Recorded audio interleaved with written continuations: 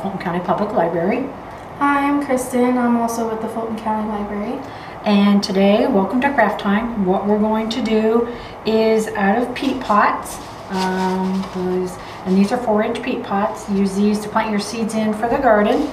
We are going to make some fancy little baskets. They can be used for Easter or just for any decoration. So today Kristen is going to get started and we're going to show you how we're going to make these cute little things. To decorate it, you can use various things, buttons, ribbons, just little things. This one I took, and I didn't have it, I couldn't find my white paint, so what I took drywall paste and I just slapped it on, and it doesn't have to be neat or perfect, and it gives a little bit of a rough texture. And then on this one here, the green one, we used green metallic paint. It doesn't take a lot, you barely put it on, it dries in about 5 to 7 minutes, a very quick process. And what I did on these, I actually hole punched and made a little handle. You can use your hole punch, or you can take a toothpick and just very, very carefully punch a hole in it. And I just took some vine that I had sitting around the house, put a couple pieces together, I glued them on the ends, put them through the little pot, glued them back inside of the pot, and then all we took is, you will see that we took a coffee filter, and you can buy these in brown or white, really get them in several colors. I put a little bit of shredded brown paper that I just made at home. I just shredded my own little brown paper, put some in the bottom, put your coffee filter in, and put a few more of the brown shreddings in, and you have a cute little pot. Now on the front here, Kristen's going to show you how we're going to do that.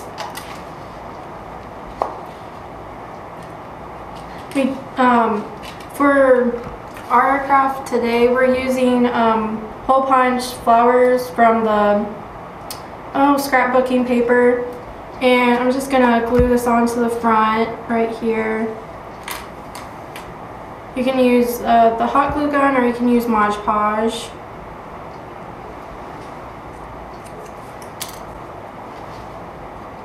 You can also wrap ribbon around it if you want to.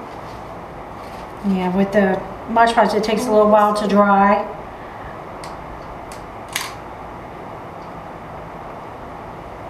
We might have to use... Yeah, we may have to use okay.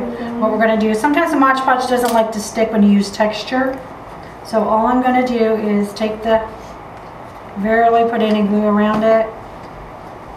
Careful your fingers because it's hot. Just tuck it in, and you can use a couple of these over here. You'll see that I have buttons, and I had a bunch of antique buttons at home, so this is what I did with this. I just layered them. We also have quite a few little stickers.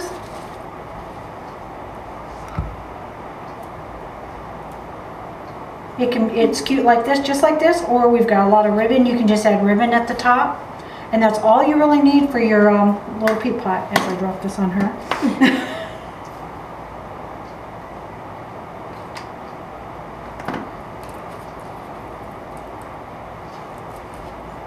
So once your little pot's done, then you can start your Easter eggs.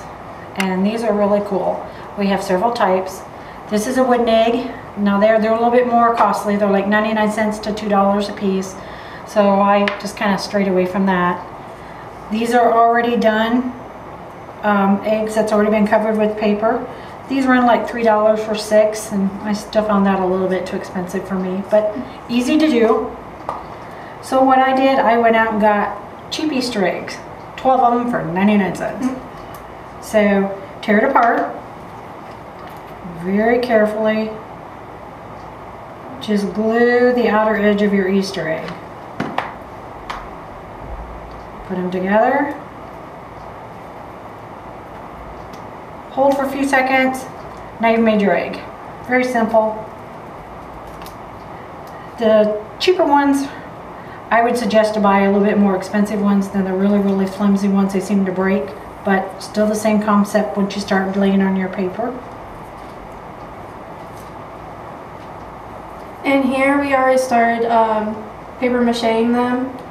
We used, you first put Mod Podge over the front of it, and then after that you layer on another set of Mod Podge over the paper. So after you let it set for a while, it'll harden and it'll give this nice looking shell around it. And while she's doing that, you can cover your eggs with, I took an old book and I cut it in thin strips. They're probably about 1/4 inch because it seems to lay flatter on your Easter egg. Here we have the handy dandy old brown little paper bag that you guys can buy for 100 for like 99 cents.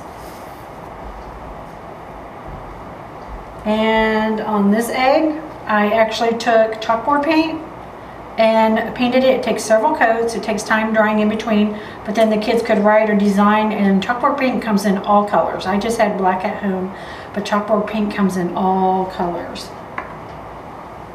This is another egg, and I just had some leftover dyed coffee filters from another project. Tore it up, same little plastic egg, and did this one.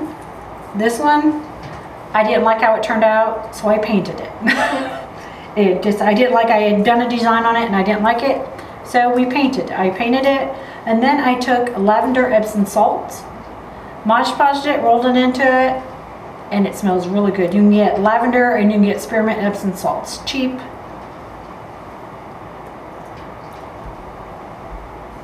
Yep. You'll see, and it takes time. Usually we do a half egg, let them dry, do the other half. After it dries, it's just a lot easier to work with. Otherwise, your fingers get sticky and you rip the paper back off. Okay, I'm gonna lay that down there. No, now your hands are probably all sticky. And then comes the fun part again, decorating the egg. And again, we had a bunch of, you can cut these out. I have paper, I have felt, and I just cut them in all different sizes. And now I have actually a paper punch, but you can actually just set, and the kids can cut these out. I just found a couple that I liked, and I just put a piece of ribbon that I had. I put one little flower, and then I just add another little button on the top. Now this again is the wood egg because it stands.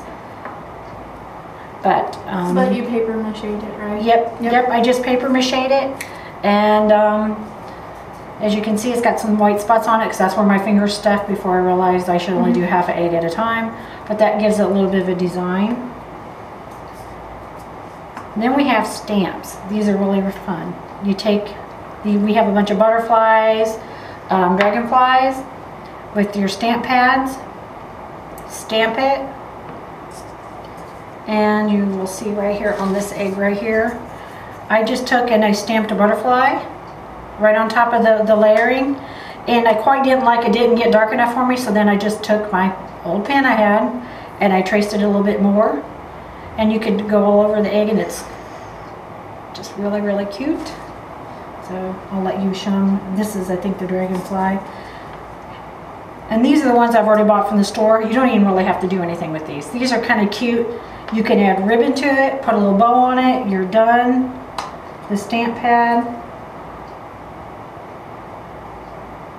It's probably not going to show. Yeah. It shows a little bit, but there's a little bit of design, and just cover it. Just cover it. Doesn't matter what it looks like, just cover it and then put a little bow or a little ribbon on the top. I mean, it's endless. We've got several different things here you can use. We've got ribbons, buttons, stickers, paper.